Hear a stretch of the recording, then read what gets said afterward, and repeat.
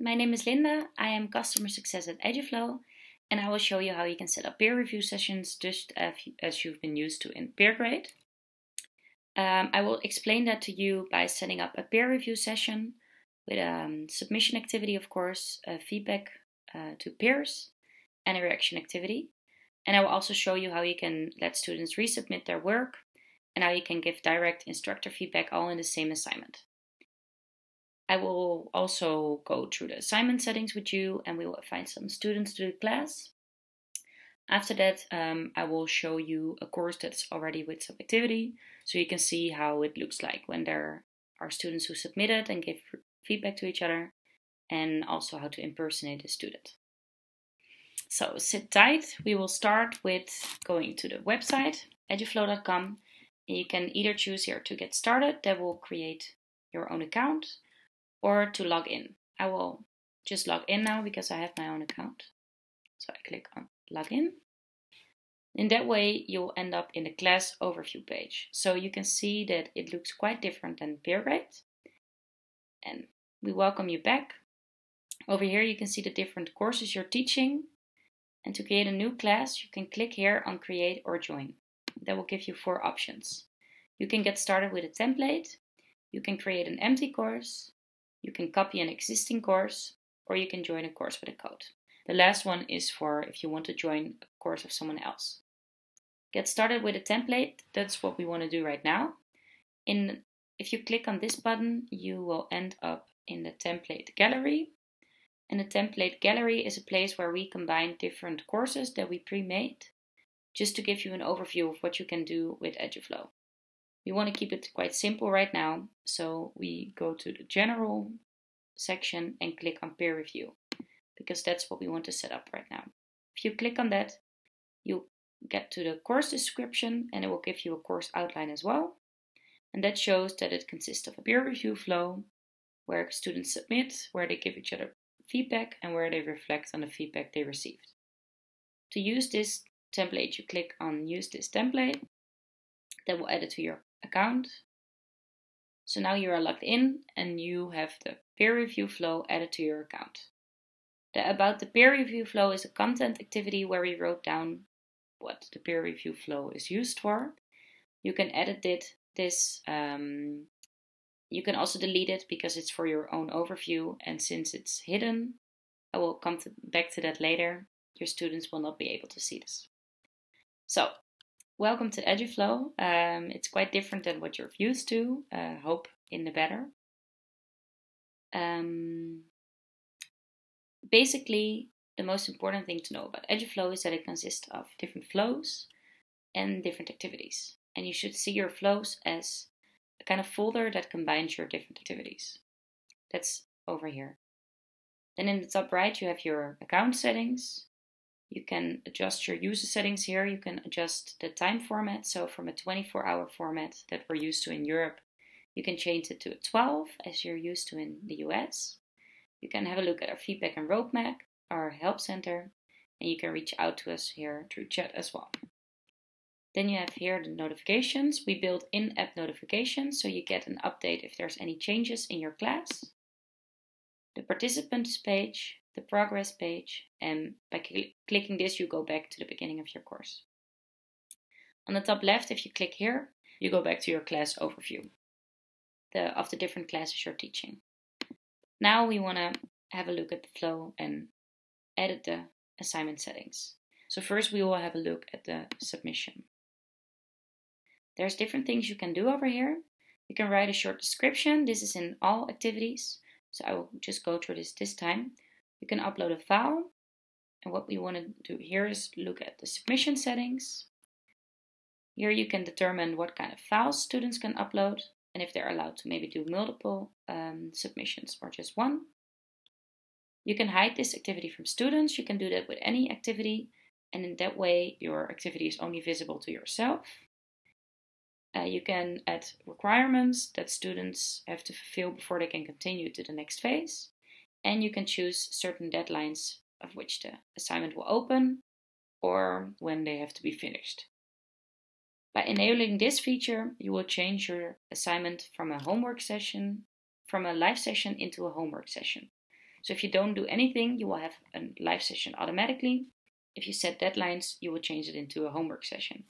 But the difference between Eduflow and Peergrade is that in Eduflow you can combine it. So you don't have to do an assignment that's completely live session or completely homework session.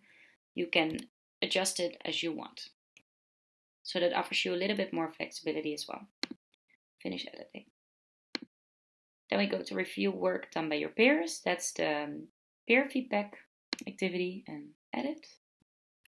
You can add the description as well. Feedback activity is always connected to a source, and here it is submit your work. You can have a look at the peer review settings. Here you can adjust the number of reviews students can make, and by default is set to 3. And here you can also allow students to do additional reviews. We got this request a lot of times, so there's a lot of motivated students out there who want to make additional reviews. You can adjust the amount of reviews. They can do 3, but they can also do an unlimited amount if they want. For now, I will just disable this feature. Here you can adjust the anonymous settings, so you can allow students to see who they are peer reviewing, but I will turn it off for now as well. The allocation setting is connected to categories in Peergrade.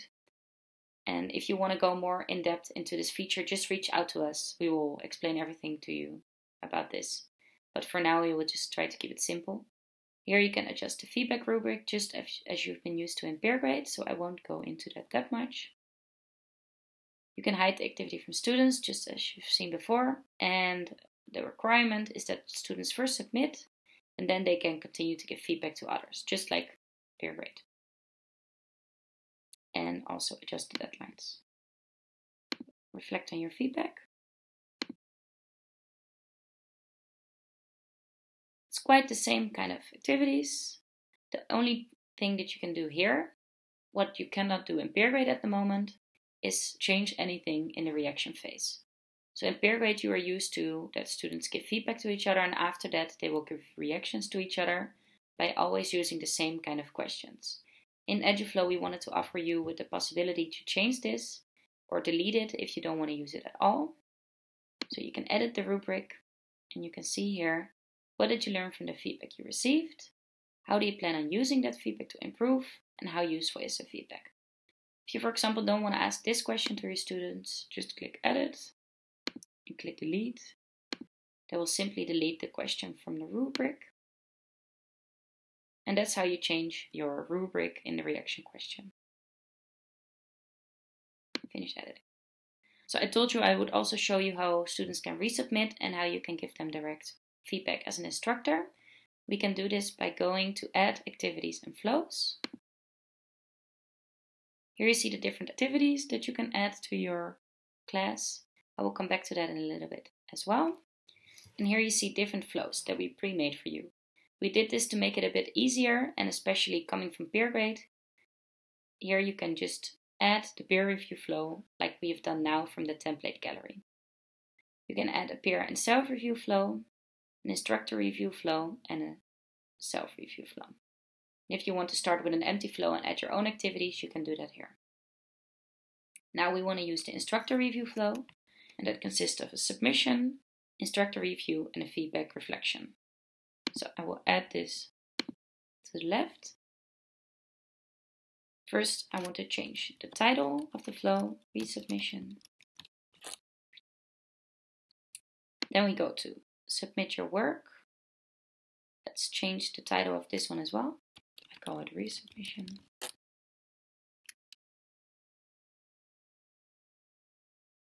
So what I wanted to show you here is that you can add a requirement, and that will make sure that students first reflect on the feedback they received from their peers before they can resubmit.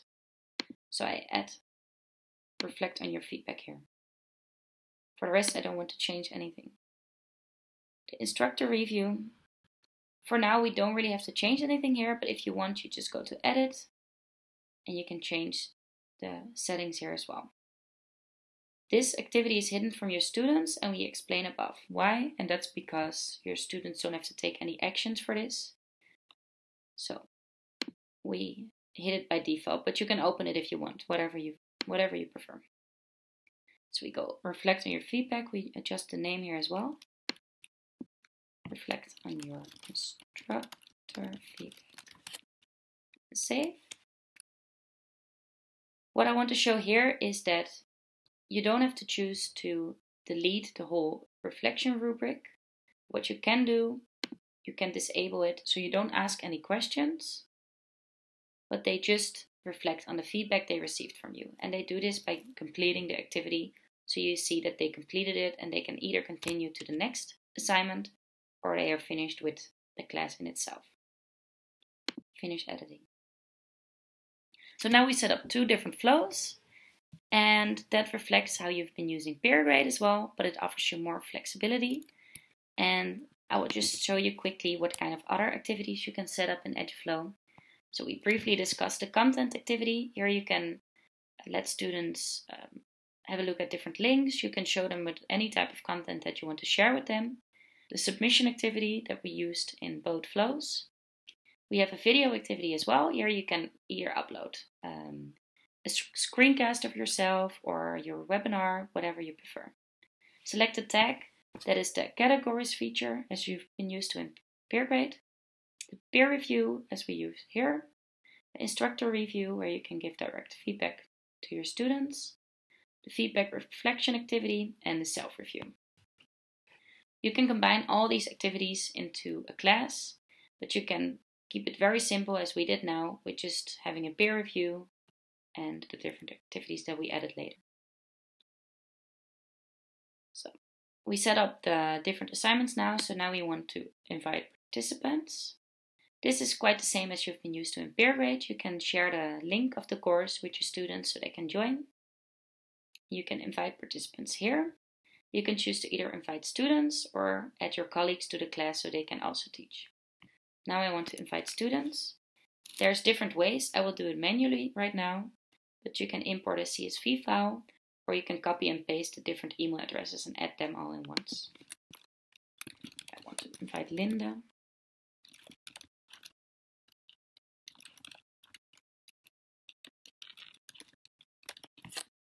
Send email invitations later.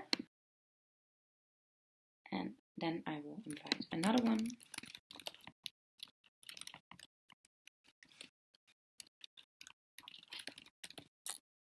And send this later. Add students. So now you've invited the students to your class, but they didn't get an email yet. So you can either choose to send email invitation individually, or you can send invites to all the students in your class. Here you can also log in as, so you can impersonate and see the course from your student's perspective. And the progress page is where you'll get up to date of where students are in the process. But now there's of course no activity in the course.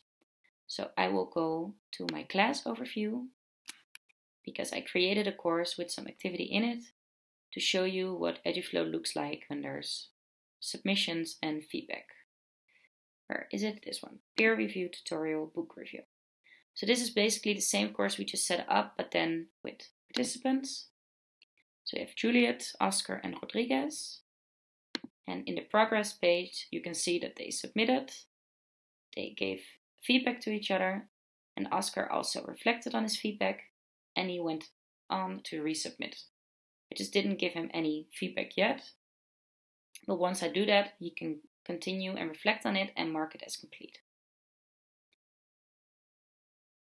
Okay, go back to the course for now. I'll get back to the progress page in a little bit. But I first wanted to show you that in each activity, you can also see the submissions and the feedback of the students you received.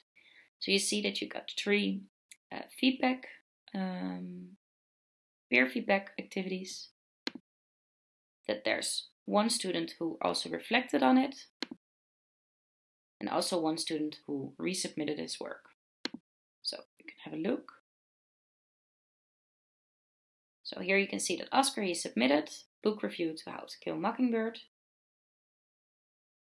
And there's no instructor review yet. You can go here and add the review. But what I want to do now is go back to the progress page. And here you can click on Juliet, for example. If you click on complete assignment, now in this case she completed it. But for example, if you work with a homework session and you have deadlines, if you want to override the requirements of a student or allow them to submit late, you can go here. So here you can, for example, allow this particular student to review without submitting. So then you enable this feature and you adjust accordingly. And you can also change their individual deadlines here. So that will allow you to, if a student was not able to submit in time, to give them the opportunity to submit anyways. And we also show a timestamp, and here you can see that Juliet, she submitted her work April 28th at 1:38 p.m. And you can also go to the submission over here. I will go back to the course.